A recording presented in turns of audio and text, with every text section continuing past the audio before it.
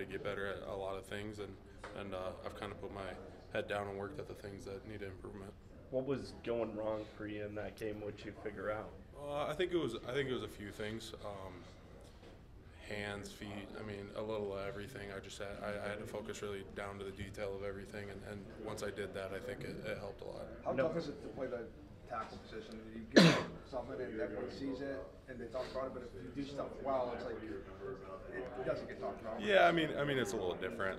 I'm probably a little more of an interior guy, and so playing outside, it takes a little bit more movement and things like that. But I mean, it comes with the job, so I enjoy it, and it's been a blast. Remember Petway telling us after one of his rough games, like that night he couldn't sleep. He was watching film of the game.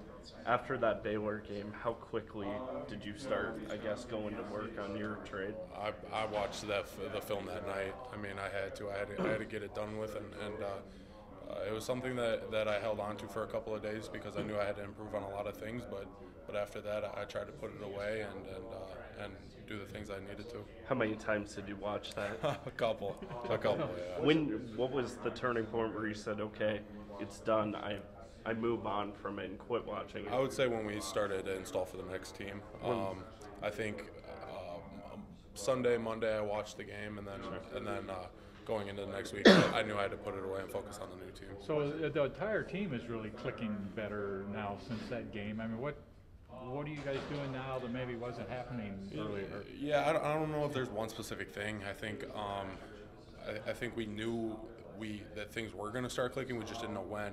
And I think by putting all of our heads down and continue to work, I think it just started to click for us. Was the second half or fourth quarter of the Baylor game? I mean, that seems to be the start of it. I mean, it's something just, I don't know. Yeah, and I think we had it inside of us the whole time. I just think we had to combine everything that we knew and continue to work. And I think after, like you said, after that fourth quarter of Baylor, I think we knew we had to change something, and we did.